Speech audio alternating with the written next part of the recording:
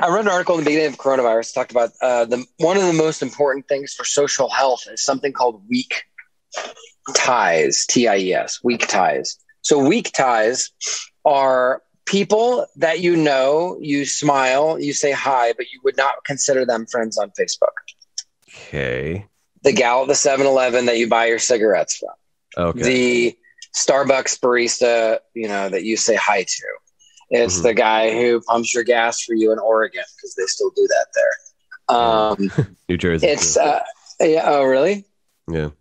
And then it's the waiter at your favorite restaurant that you go to all the time. It's all of those things. Those little side characters. And those side characters, what they've come to find is that they actually equate to over half of your personal sense of well-being. Seriously? Yeah. In terms of relationships, yeah. They are just as important as your mother and your father. And that's why when coronavirus happened, everybody got depressed. It wasn't because they missed their real friends.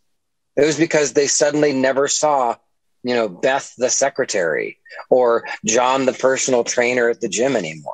Like, they just didn't see these characters. I didn't lose any of my best friends from coronavirus, but I lost 100% of my weak friends. When those clerks are all going to be replaced by machines, that's going to be there you go. It's going to be really sad. It's going to be very, very, very sad. And people are going to triple down on the Soma. My wife's aunt is a checker, and she's at a grocery store. She's been working there for 30 years, and she has a pension as a checker. Wow. Cool. Her line is always 3 to 4 additional people deeper than all the other lines because she always asks people. She knows every single person that shops there. That's really sweet. And she knows the people. She was there when they got married. She was there when they got kids, and she was there when their kids got married, and she was there to watch them become grandparents. That's beautiful. That's wonderful. And she's just a grocery store checker.